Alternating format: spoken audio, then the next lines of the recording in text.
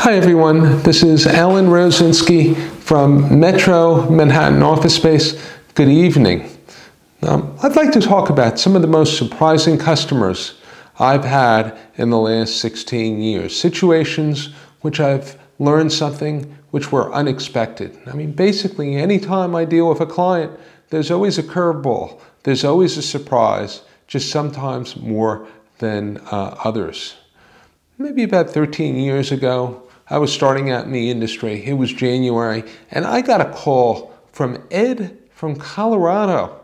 Ed from Colorado was looking for 3,000 to 4,000 square feet in a Class A office building in Lower Manhattan, and he was particularly interested in 40 Wall Street, the Trump building. Now, what Ed did is he was a dealer of religious artifacts relating to the Vatican and the Catholic Church. And he told me in our telephone consultation that he had connections within the Vatican. And sounded very intriguing, unusual, but I'm accustomed to all sorts of niche businesses. People make a living in very, very unexpected ways. So figured Ed was a really solid potential client because he was flying in from Colorado. I met him one day in the Trump building. We met the agents for the building, went up to a very high floor, and Ed was very excited, speaking rather quickly. And I realized that his business was something of a figment of his imagination. And he did not come across as very credible, and during the conversation with the leasing agent, he insisted on speaking with Mr. Donald Trump immediately to review terms on this particular space. So needless to say, nothing happened. I was extremely embarrassed, and I did not show space in that building for several years. So what did I learn from this? Always qualify a client as much as possible. If it's a startup, you learn something about the principals. Go to their LinkedIn account. Do some research on them. Just because something sounds good, it doesn't mean anything. So that was Ed from Colorado. Now, a couple of years ago, I worked with a psychiatric practice, Amanda and Stacy. Amanda was a doctor. Stacy was the assistant. And I got a call one summer day from Stacy. Dr. Amanda has outgrown her Union Square space. She needs about 3,000 square feet. She is working from 7 a.m. to 10 p.m. and Stacy will do the legwork because Dr. Amanda doesn't have the time.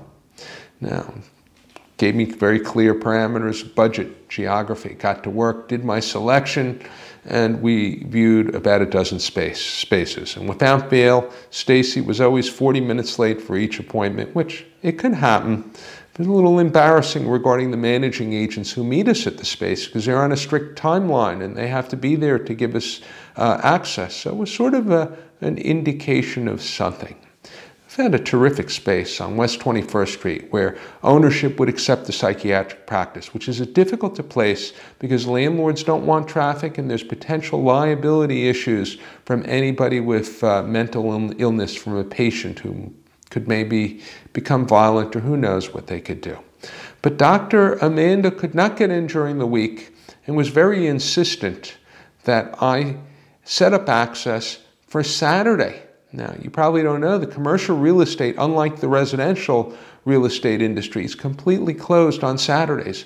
No managing agent works, no superintendent. Well, sometimes a super will be there, but it's rare. And I did something difficult. I set up access for 10 a.m. on a Saturday morning for Dr. Amanda. And I show up to meet her. What do you think happens? No show by Dr. Amanda. And I call up Stacy. And I'm kind of really offended because this is something I haven't done before to actually make an appointment on a Saturday. And I asked her if Dr. Amanda would like to reschedule later in the day, which we set up an appointment for 2 p.m. on Saturday, 4 hours later. What do you think happens? Dr. Amanda does not show up. And I'm really rather annoyed, and I expressed myself for once, which I really, as a rule in commercial real estate, do not ever express any kind of aggressive emotions or try not to. But I was a little bit more verbal. So we agree to meet on Monday. Lo and behold, Dr. Amanda shows up. Lo and behold, she loves the space, puts an offer in, and then just disappears. And then a few months ago, I got an email from Dr. Amanda asking me if I could show her space, and at which point I ignored her because I know nothing would come of it. Nothing emotional, just it wouldn't be a productive use of my time, which is at the end of the day what I'm looking for. Now, again, among other customers which were somewhat surprising and entertaining, which I did not do a deal, was Nina, who operates a spa in Chinatown. And when Nina called me, she told me she was looking for about 2,000 square feet in the vicinity of Times Square, decent budget. And she explained that she ran a gentleman's spa, but that it was 100% legitimate, no illegal activity. It was a spa. Well, she actually wasn't strictly gentlemen. It was men's and women's spa. And I start doing my research. And within a few days before tour schedule, I start getting text advertising messages for a spa with attractive young women. And it was coming from Nina's phone number. And I called up Nina and I said, look, this doesn't sound legitimate. I don't feel very, very comfortable with this. And at that point, I refused to move forward. And there's actually in New York City a fair amount of business from legitimate spas. It's a legitimate industry, and some of them are sort of borderline, and some of them are just not providing legal services. So that was the end of that. Again, another lesson, and this was difficult because with these businesses, they get tough to qualify, but always qualify your customers.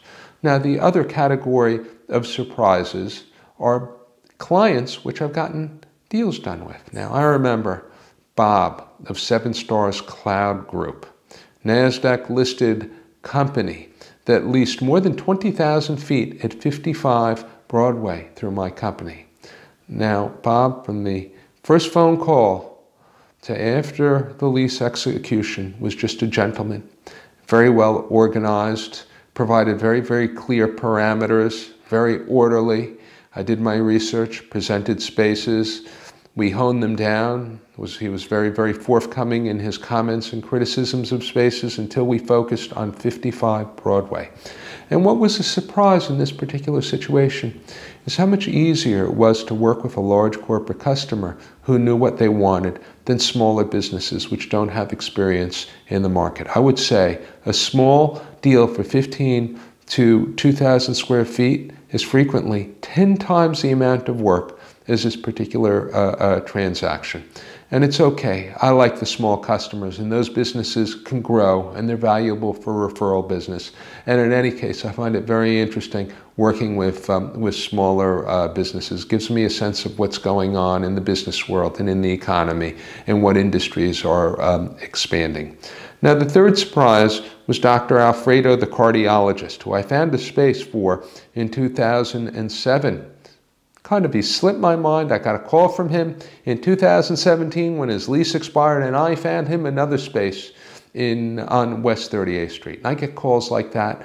My clients tend to be satisfied with the service I provide, and they remember me. And it can be a surprise, but it's a wonderful surprise to be able to work with a business a second time around. So that's the real estate industry. You have to be extremely patient. Above all, you need to have a thick skin because you're put through the ringer. But if you can take being put through the ringer, if you can take working with customers where much of the time nothing will ever happen, you can do very well because it's lucrative enough. If you do a number of deals every year, you can be okay. So hope this is of interest to you. If you have any questions, please tweet them to me. My Twitter handle is at Metro Manhattan. Feel free to subscribe to my YouTube channel. And until the next time, have a nice evening. Good night now.